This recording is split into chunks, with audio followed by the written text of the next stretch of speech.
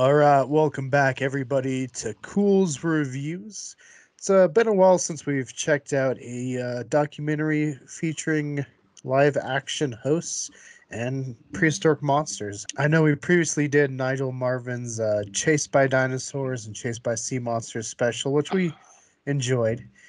So today we're checking out a 2003, I guess, documentary ish film, Jeff Corwin's Giant Monsters.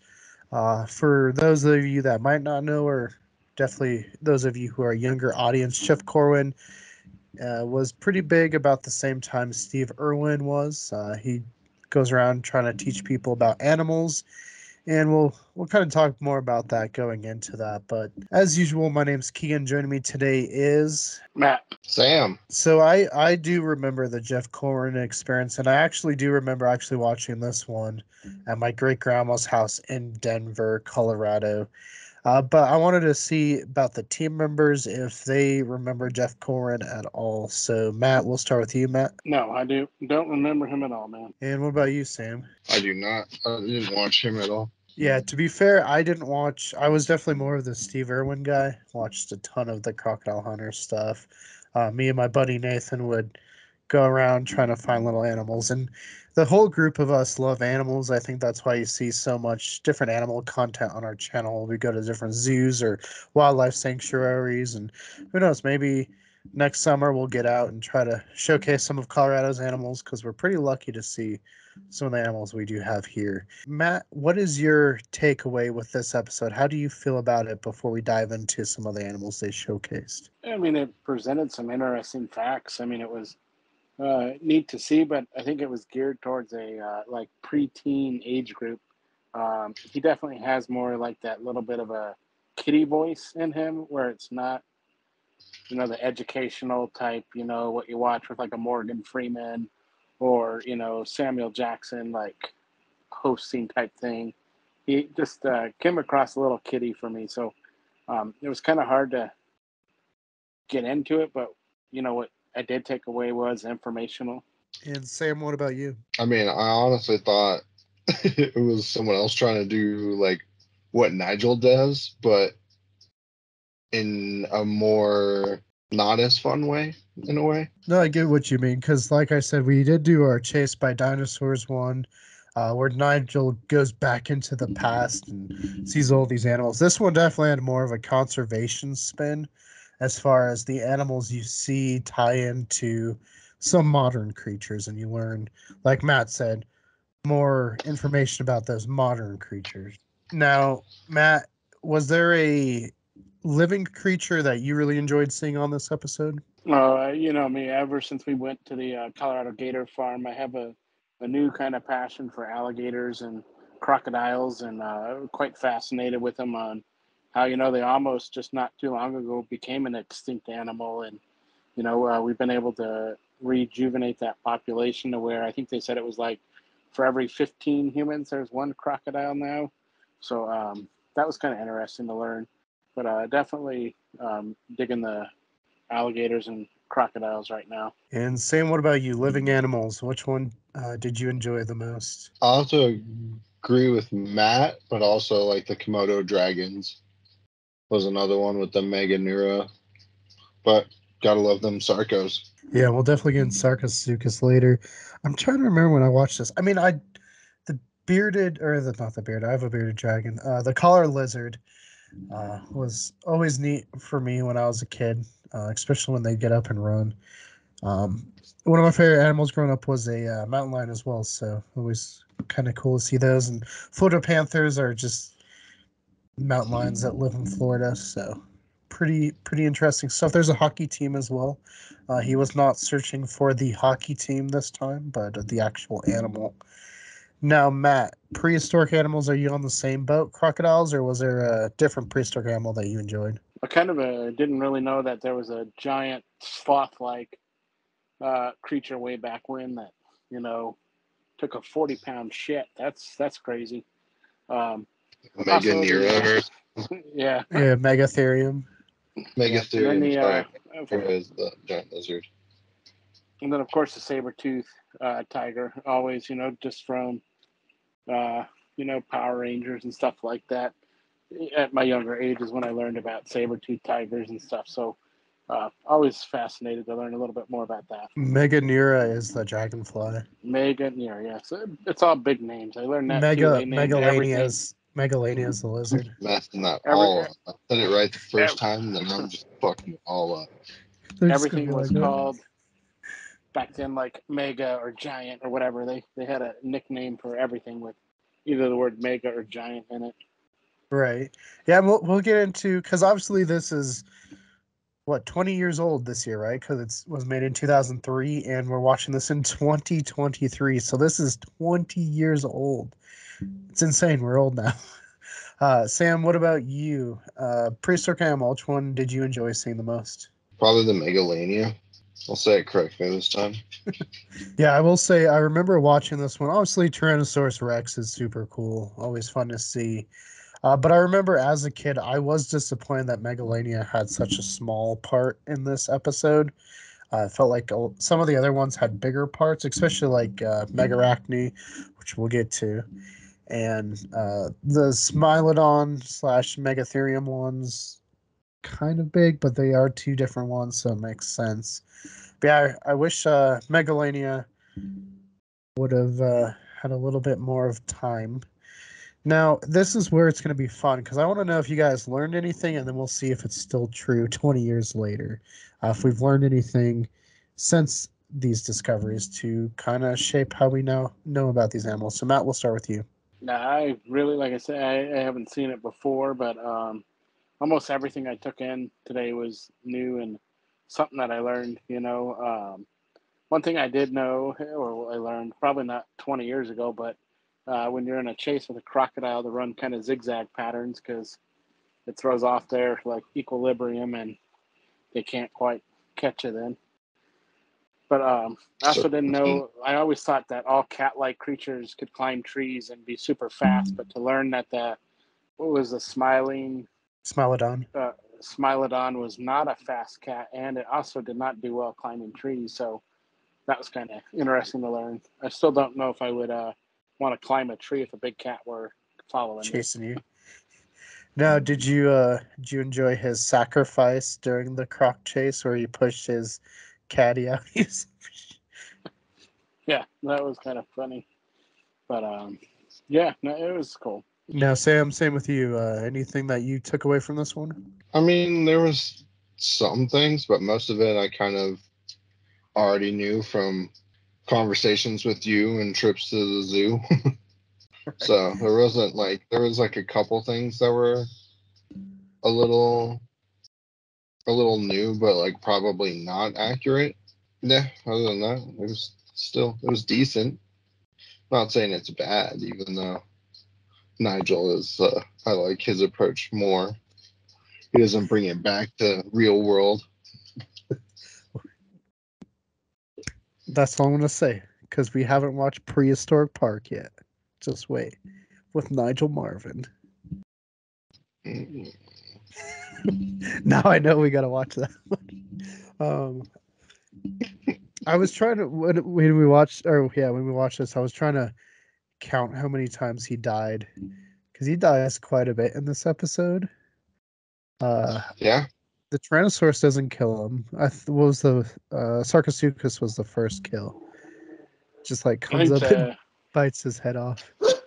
the best kill was the um, spider. So, but out of all the kills, I think the Arachnia one looked kind of the most somewhat realistic.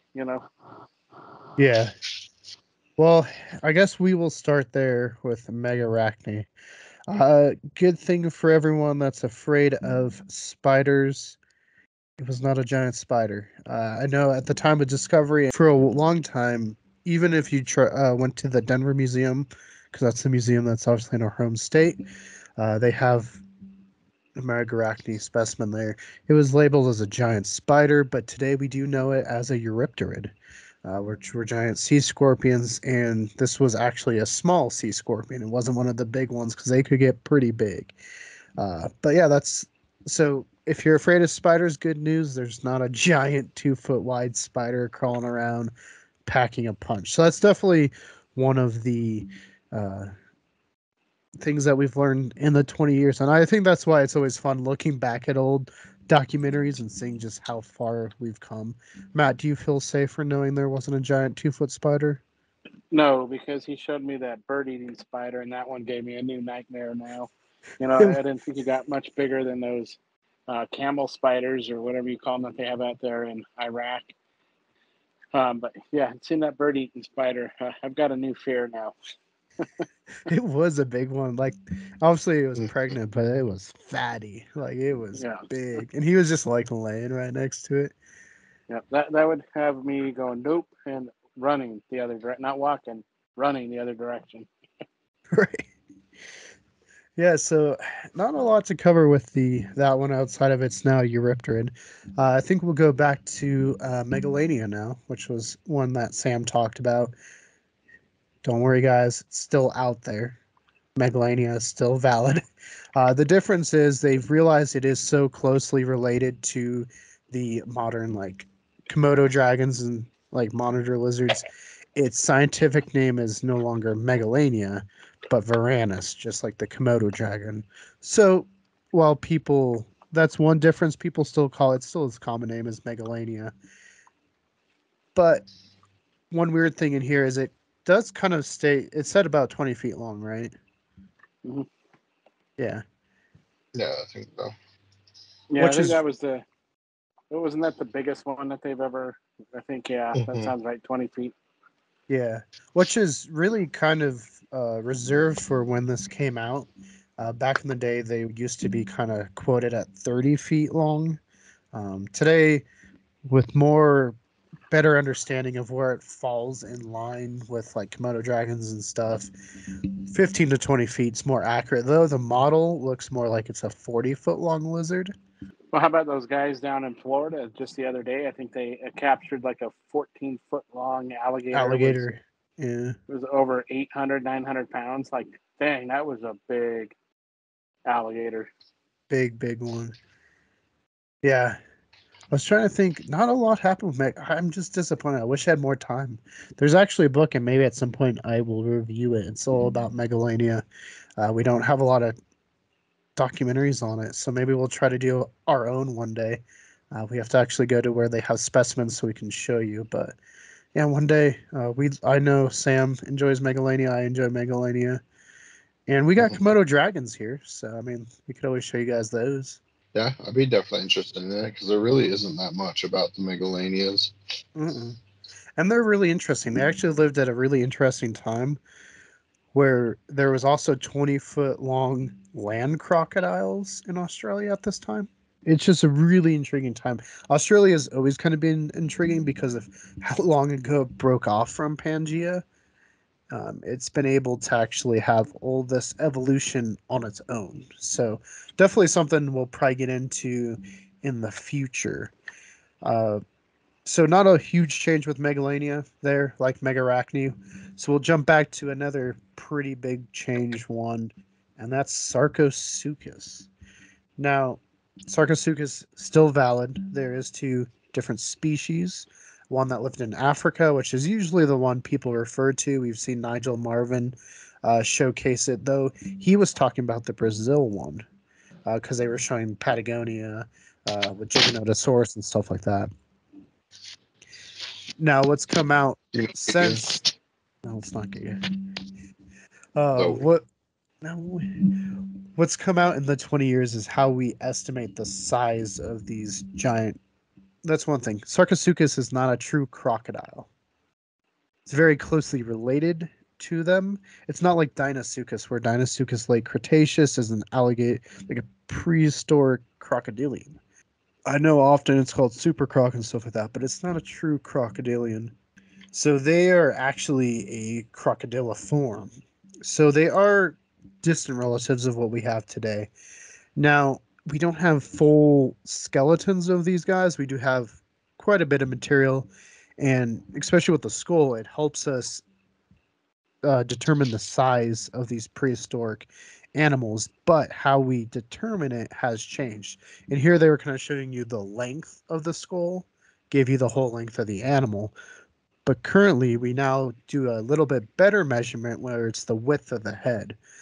Because what they found is length of skulls didn't really showcase how long living crocodiles were in different living specimens. But if they did it by the width of the skull, it gave you better proportions. So it's no longer 40 feet long. It's more like 29 to 30, maybe 33 feet long. So still super big, but smaller than some of the other actual true crocodilians that lived in the past, like Deinosuchus, who lived in good old USA, where we are. We're not too far away from where a Deinosuchus is displayed, so maybe we can go check that out sometime.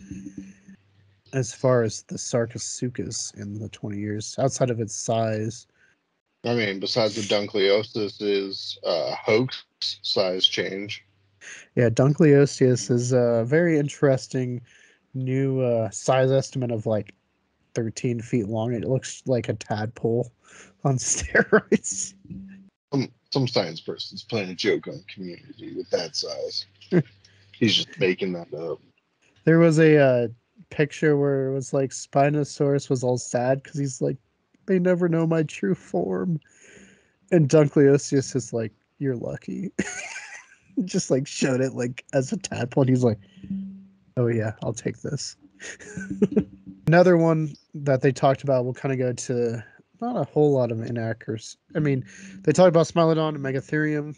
Both these guys were South American animals, though we did have both types of animals. We did have giant ground sloths and saber-toothed cats in America, but these gianter ones, these bigger specimens, were known from South America.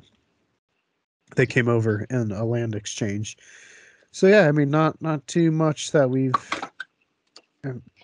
as far as I know. I guess I'm not super in depth in saber-toothed cats either. We do know that Smilodon's the largest feline though, so that's something kind of fun. Megatherium's definitely the giant, biggest sloth, and yeah, you probably won't want to mess with it. We saw Mr. Corwin get a little close, get some scratches into the trees. What are you laughing at? What are you laughing at? He got close with a lot of them. I mean, he technically got killed by the spiders twice. Twice, yeah. He had like the dream sequence where he was like just like digested, and then a whole group of them were just like, and then Smilodon. I guess he didn't get super close because he was like he thought it was like a Florida Panther, but then yeah, he got way too close to that Megatherium. It was just, and that T Rex probably would have seen him too, because it was like on his side of the truck when it was like nudging it. Yep. So should we talk about the T Rex in the room? Sure. Matt, did they do your T Rex dirty in this one? I think so. Given I mean, I don't know. Being that it was 20 years ago and maybe the CGI is where it should have been, it definitely was no Jurassic Park T Rex, though. It was almost like a cross between the Land Before Time and Jurassic Park combination, you know? Right. Yeah, no, this was 20 years ago, which was the right time for a pretty heated debate. Something that is even more debated than our comment sections where you guys debate dinosaur lips. And that is, was T-Rex a scavenger? And back in the early 2000s, there was some pretty notable scientists that were pushing this idea that Tyrannosaurus was a pure scavenger, which is what this documentary shows. Obviously, especially in Colorado in the Denver Museum, we have a specimen of Edmontosaurus that Kenneth Carpenter, you'll see in documentaries, shows healed a bite mark from a Tyrannosaurus.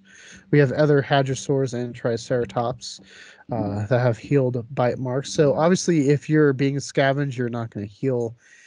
And it's kind of hard to imagine a 9 to 10 ton predator. Yes, that's right. Tyrannosaurus is actually bigger than this documentary shows.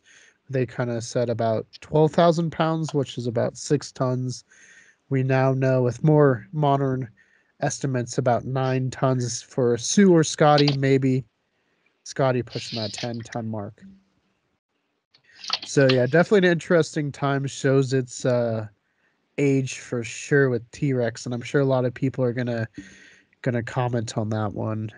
Let's see. They talked about Yep, Quetzalcoatlus. I forgot the lip. The what? Lip. They forgot the lips on the dinosaur, as they Well, always do. I'm sure people are going to be more upset about the scavenging T-Rex than that's a whole nother. Tyrannosaurus was probably an opportunist like most land predators today, right? Where they actually will hunt their prey, but hey, if you find a free meal, what are you going to do? You're going to eat it because it saves energy. I mean, most carnivores, like if they found a free meal, they would scavenge it. Yeah. Yeah, and T-Rex had super good eyesight from recent studies. It does have really good bite force, super good sense of smell, which is obviously the leading idea of why they were a scavenger in this one, which other animals that aren't scavengers also have really good sense of smell. So, The Spino, again, you would actually win. You can outsmart it. I mean, they probably just would not fight in real life. They probably would not.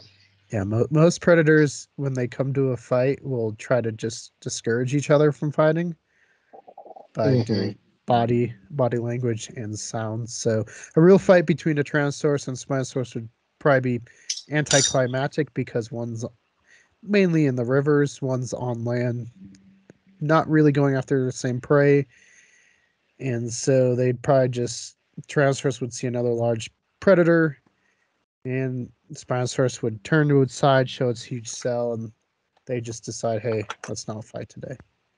Super anticlimactic. Jurassic Park 3 would be very different. Quetzalcoatlus they talked about. Skimming feed, obviously, probably not what it was doing.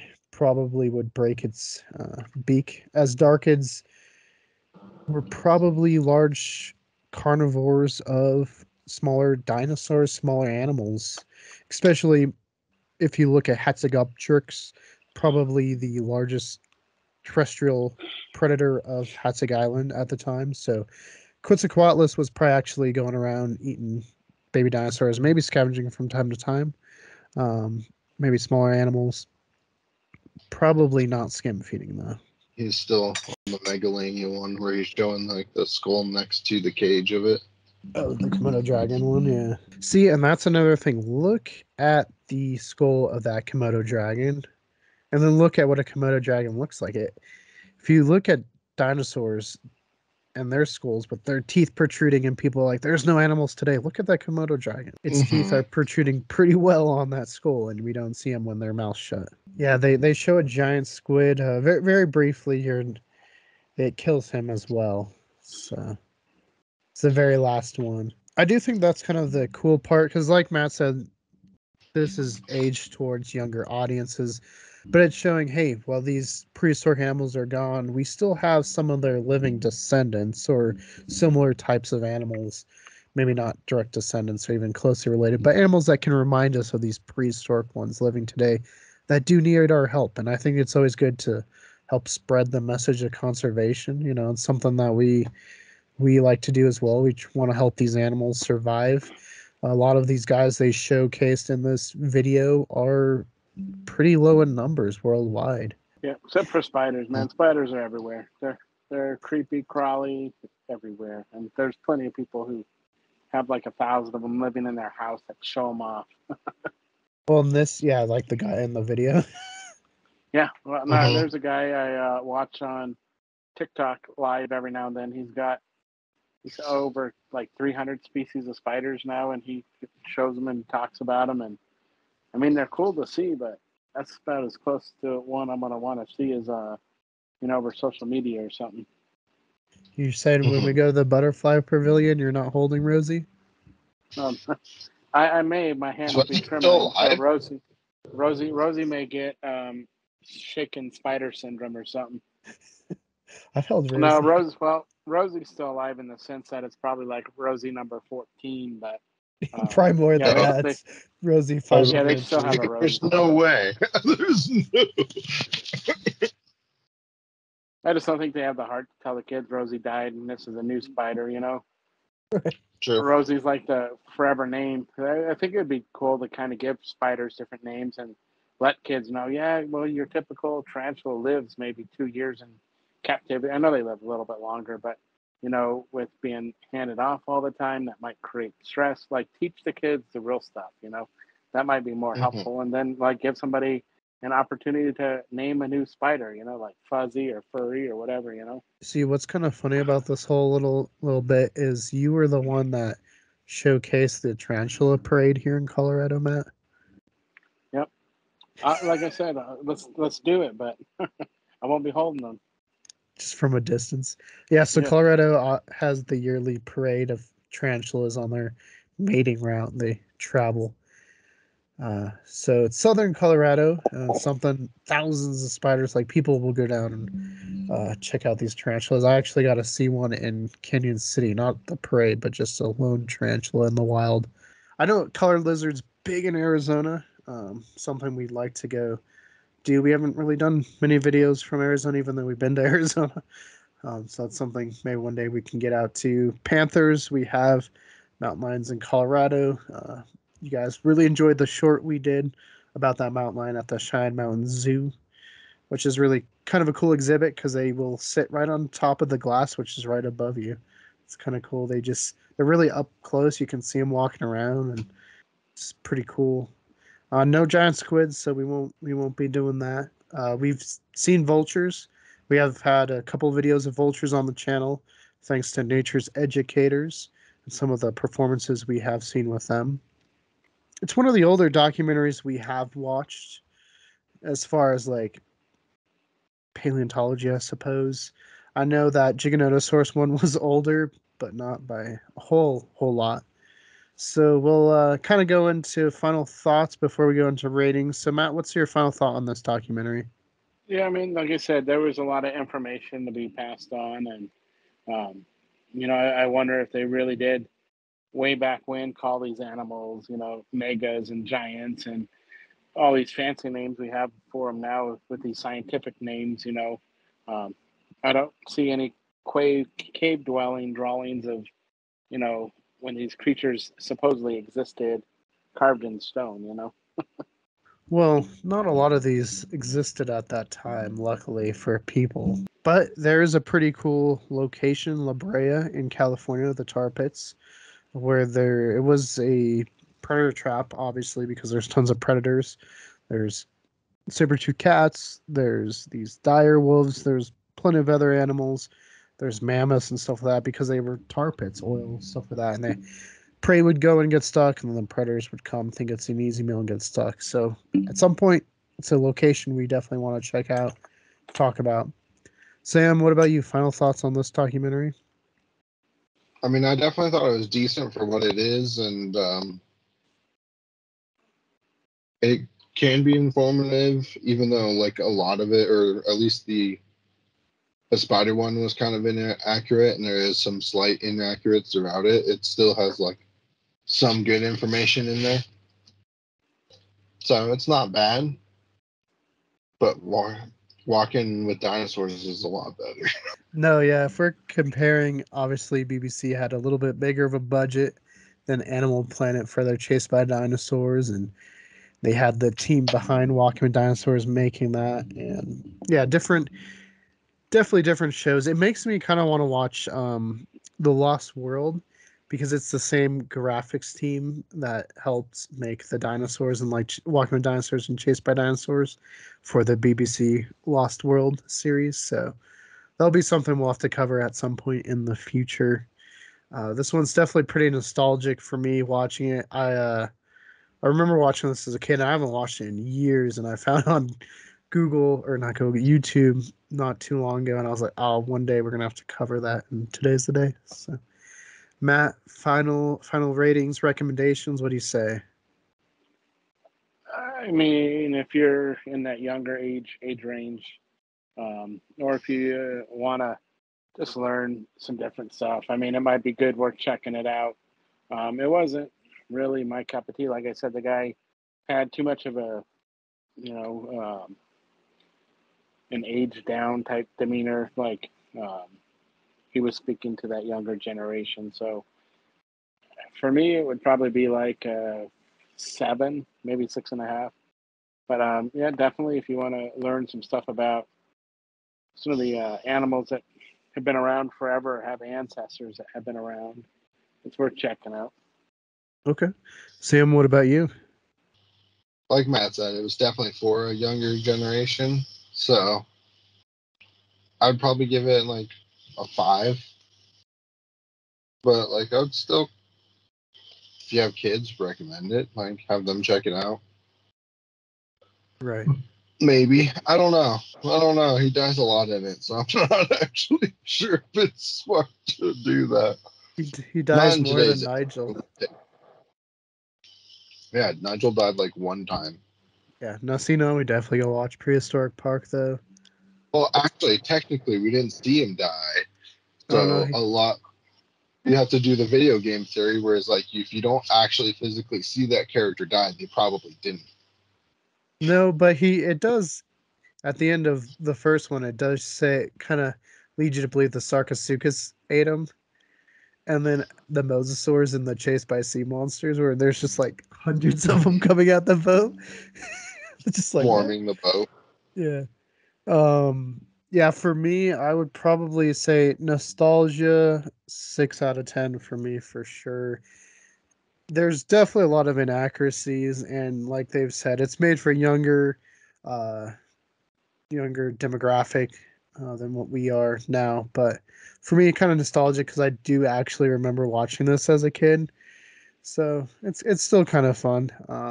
It was a different one to watch, and I'm glad we talked about it. Kind of different than what we usually watch, so it's always good to kind of mix up what we do.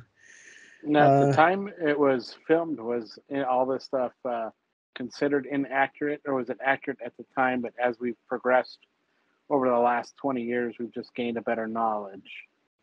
I would say most of it would have been accurate. The Tyrannosaurus stuff was highly controversial. That was like a huge debate, and I have some older dinosaur docs we could watch at some point where they're just like this is brought up all the time. Like today, obviously, it's not brought up because it's just kind of a silly thing.